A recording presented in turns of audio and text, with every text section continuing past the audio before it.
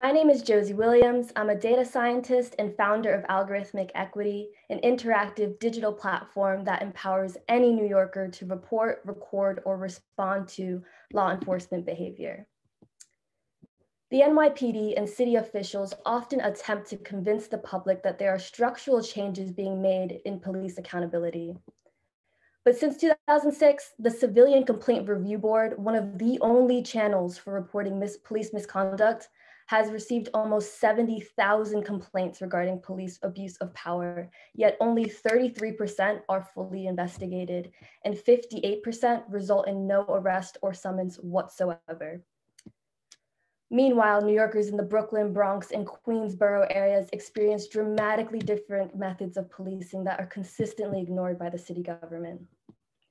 Compared to the 24th precinct in the Upper West Side of Manhattan, which reports about 179 instances of force since 2016, the 44th precinct located in the Bronx has recorded almost 4 times as many use of force reports.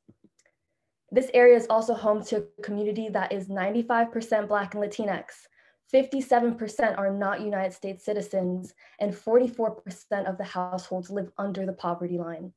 So compared to Precinct 24, a richer and whiter neighborhood, these are vulnerable populations that are subject disproportionately to aggressive policing. And right now, there's a collective desire to recreate the way that we care for our fellow New Yorkers. However, New York City lacks the tools necessary for an honest reflection of the current and historical relationship between policing and its communities. Now, imagine a city where the NYPD are held accountable for misconduct through community action. Imagine a city that implemented digital infrastructure to promote communal health and awareness of inequity. Now, this is where algorithmic equity steps in. With the assimilation of historical police data, real-time community engagement, and access to local initiatives to support unified planning and action, algorithmic equity is a vital tool to engender equity, transparency, and accountability.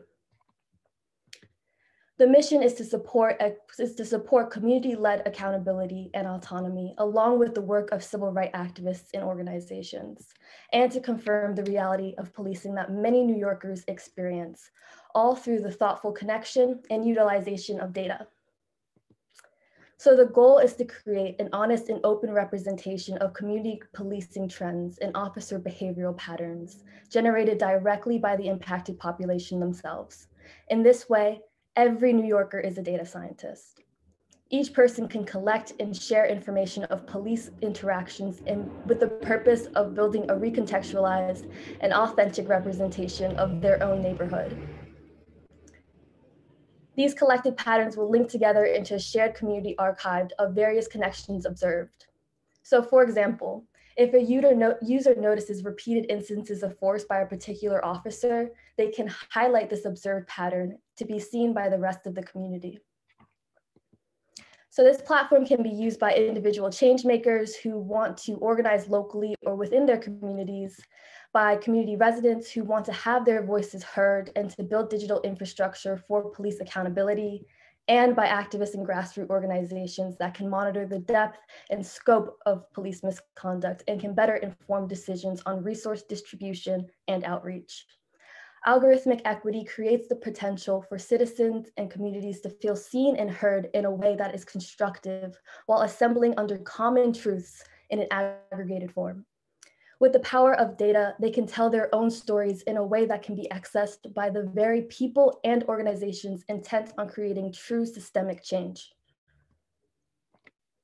Here are a few of the supporters and endorsers of this project. They include Hawk Newsome, chairman and founder of Black Lives Matter Greater New York, as well as James Felton Keith, president of the Data Union, who both ensure that this project remains rooted in social impact.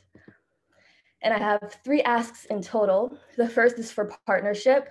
I'm looking for activists and grassroots community organizers and organizations who can help facilitate community outreach, research, and feedback, or organizations that are interested in utilizing or beta testing this work.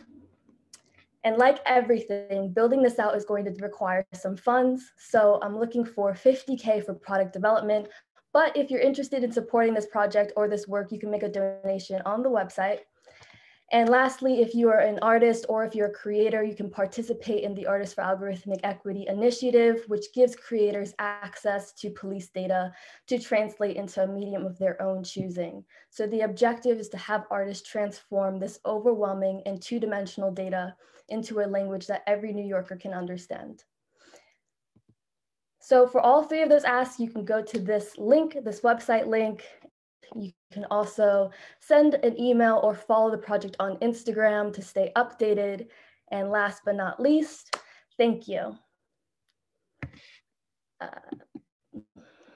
Oh, that was so inspiring, Josie, like such important work, and really, really amazing to empower that like community to really, yeah, make action. It's really a special project. Janna, did you want to jump in at all?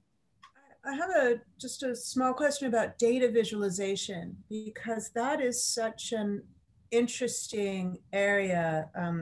How to visualize data so that if each person is contributing the data, how does it get consolidated and then sent back to them in composite form? And how much does that concern you? And how much is that a part of a dimension of the project?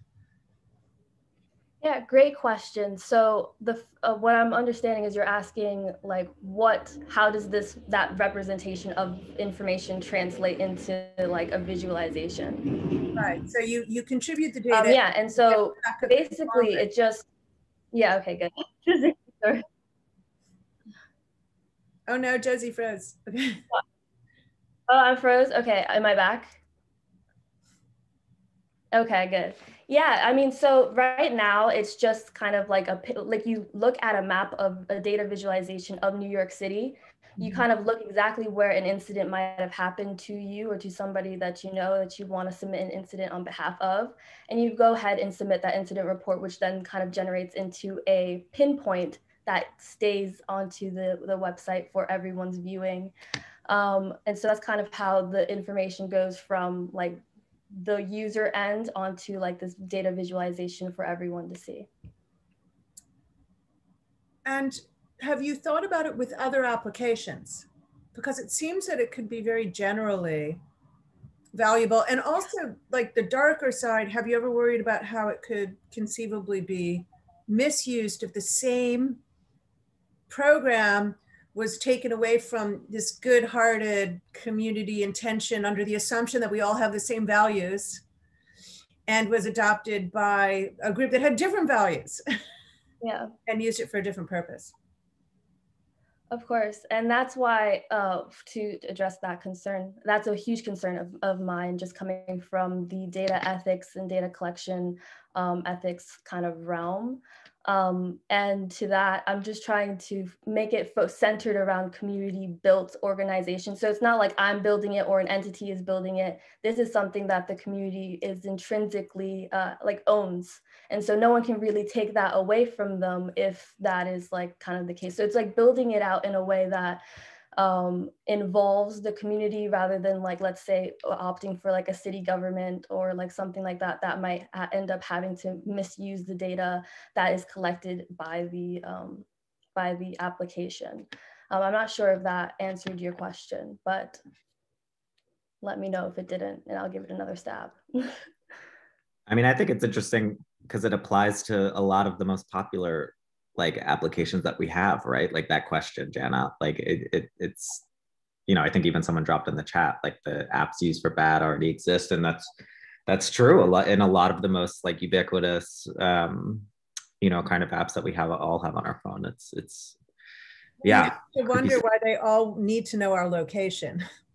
Why does my language practice app need to know my location? So it is a general question for big data for sure. And even the most generous, innocent projects, you do have to put up filters for people not being able to get the data that you've collected. Yeah, super interesting. Thank you, Josie. That was really powerful. And yeah, just so looking forward to hearing more. Moving us along to our next presenter.